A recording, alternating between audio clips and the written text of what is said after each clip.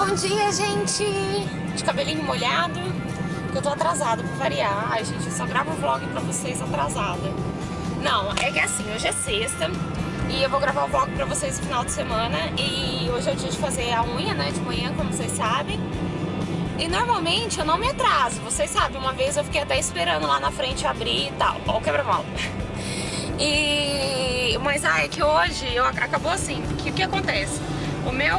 A minha manicure é 9 horas.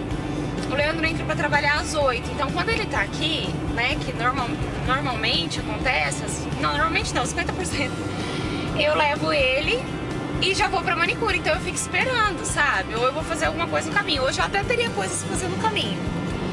Mas aí, agora a gente tem uma moto. Isso é uma novidade.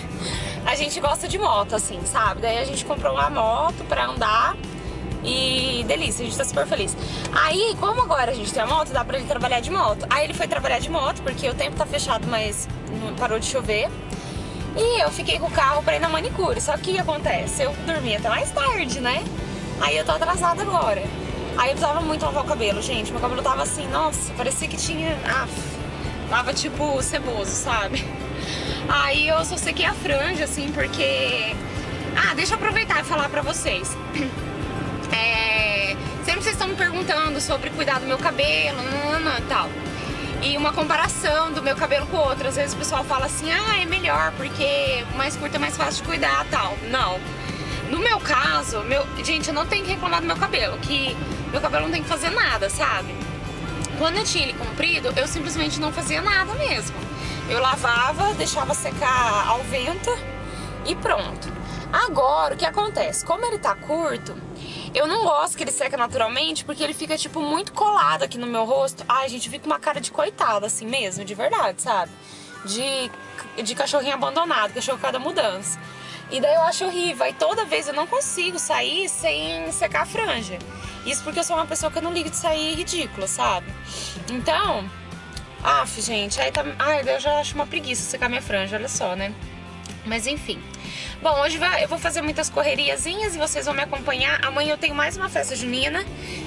Loquei outro vestido. Não, gente, eu não vivo de festa junina. Essas são só duas mesmo. Aí, coincidentemente, eu tô gravando vlog pra vocês.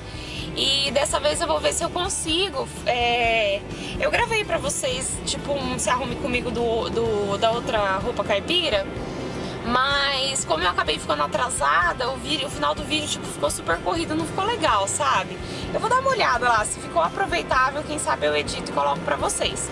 Mas... esse, não sei se eu vou fazer Se Arrume Comigo, porque agora já é final de julho já, né? Então pode ser que não seja muito útil pra vocês esse ano, mas às vezes pode ser pro ano que vem, não sei, né? Vamos ver então. Mas é isso aí, gente, vai me acompanhando aí.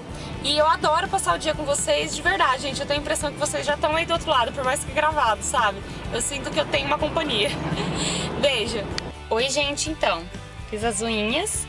Agora eu vou num lugar que... eu acho que eu não vou filmar lá dentro, mas é uma amiga minha que ela faz convite aqui em Maringá, bastante coisa artesanal, assim, sabe? Quando eu tiver baby, eu vou fazer coisas de chá, tudo com ela, assim. Ela faz de tudo um pouco. Aí, eu pedi pra ela, encomendei uma toalha bordada pra ela. Nem falei o que é, né? Então, amanhã eu tenho um chá de bebê à tarde, que também eu vou gravar. E, assim, na verdade é um chá de bênção.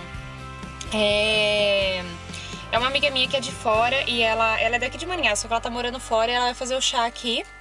E o chá de bênçãos eu não sabia como que era, a primeira vez que eu participo. Você faz, dá uma frase, alguma coisa assim, o que você tem que fazer é levar uma frase pra mãe pra hora do parto, porque ela vai fazer parto normal, né, pelo menos ela pretende. Então, ela falou assim, não precisa se preocupar com presente, tal. Então, assim, ela não deixou lista de presente em lugar nenhum, tal. Eu não sei o que o Rafael tem já, tal. Eu acho que ela já tem bastante coisa, assim, porque ela já tinha outra bebê, sabe? E as coisas dela eram muito unissex, do tipo, assim, bebê conforto, essas coisinhas assim. Então, ela praticamente não é que não precisa de nada, mas ela não deixou brecha. Aí eu falei, então eu mesmo vou criar um presente que eu queria dar alguma coisa. Então eu falei assim, eu vou fazer uma coisa focada pra mãe, que normalmente a gente, tipo assim, fica muito focada no bebê e esquece da mãe, né? Então eu vou mostrar pra vocês. Eu comprei esse bote mami aqui. ele é um gel relaxante para pernas e pés. Ele é bom pro pós-parto também. Porque tipo assim, você vai falar, ah, mas agora ela tá com 30 e... acho que ela tá com 33 semanas, 34 por aí. Né? Então tá quase pra nascer, ainda falta, sei lá, umas 4 semanas, ou não, 34, 33, falta umas 7 semanas mais ou menos. Bom, ainda dá pra ela usar. Ou se ela quiser usar no pós-parto, porque eu ouvi falar que no pós-parto, tipo, é muito bom mesmo. Ela é adepta à aromaterapia, igual eu. A aromaterapia é assim, gente, você usa óleos essenciais pra certas coisas. Por exemplo, seu bebê tá congestionado, aí você pinga lá, tipo, 2 gotinhas na banheira dele ou num negócio de água quente perto de onde ele tá dormindo com... esqueci o nome agora, gente. Eu vou procurar o nome, vou escrever aqui, esqueci totalmente. É um negócio refrescante lá, o que mais que tem?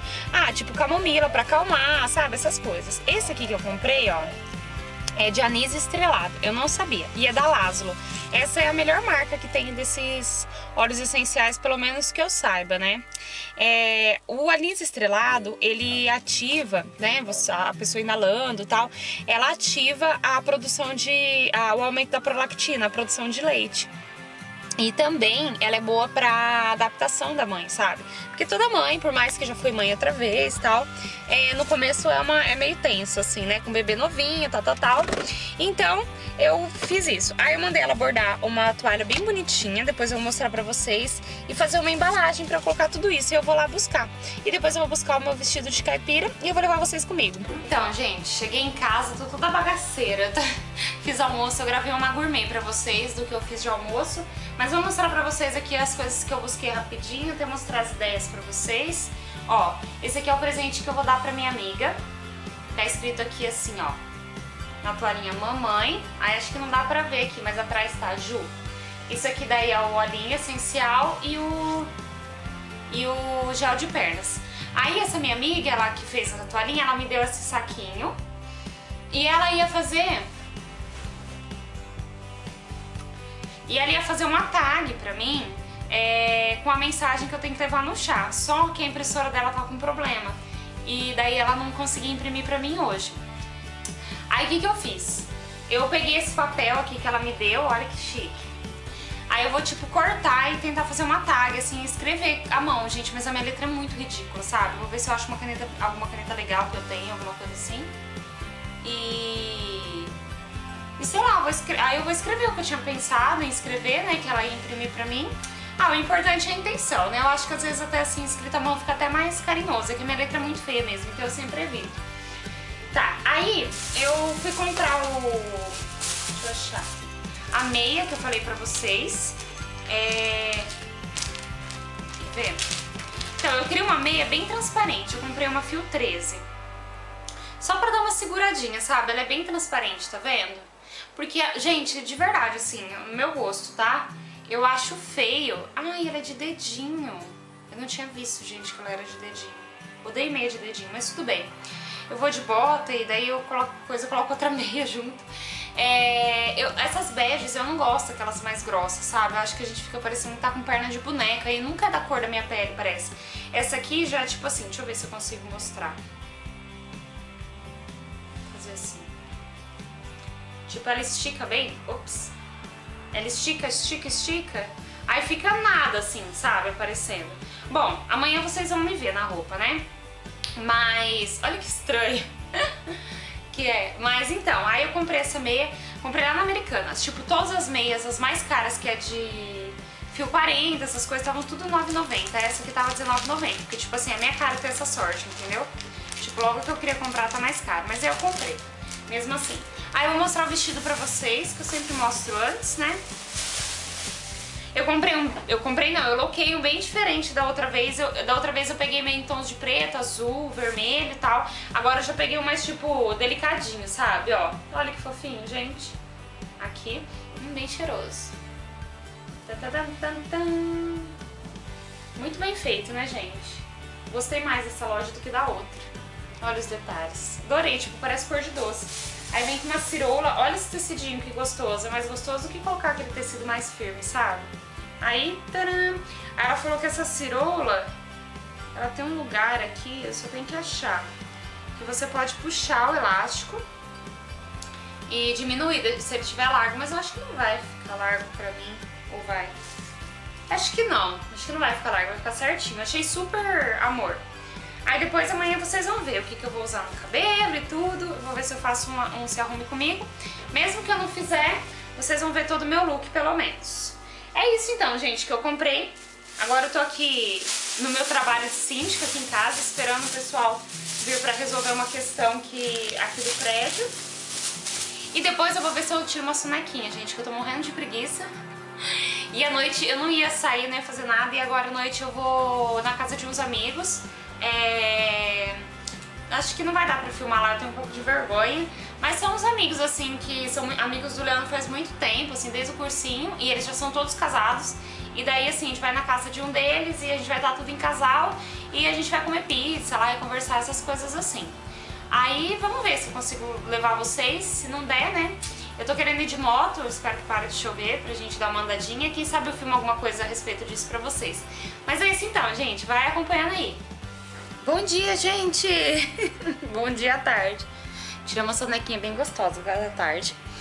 Agora eu vou lá tirar minha sobrancelha, né, que tá precisando. Depilar a axila. Pra me tornar gente novamente. Parece que quando a gente tira a sobrancelha a gente fica limpa, né? É uma coisa incrível. Gente, eu tava pensando em gravar um vídeo, mas eu não sei, assim, certinho ainda como que eu vou gravar. Mas eu tava até comentando com a Mariana hoje, do Mundo de Mariana, que eu tava querendo gravar esse vídeo. Eu queria falar alguma coisa sobre a mulher, assim, nos tempos de hoje, sabe? Os dois lados, assim, da mulher que trabalha fora, a mulher que trabalha em casa, né? Que trabalha como do lar ou faz algum tipo de serviço em casa e tal. Eu quero gravar um vídeo ainda conversando isso com vocês. Porque tem bastante gente que vem conversar comigo, que alguns vídeos às vezes eu comento que eu não trabalho mais fora, tal, não sei o que eu já trabalhei fora há bastante tempo, nananã.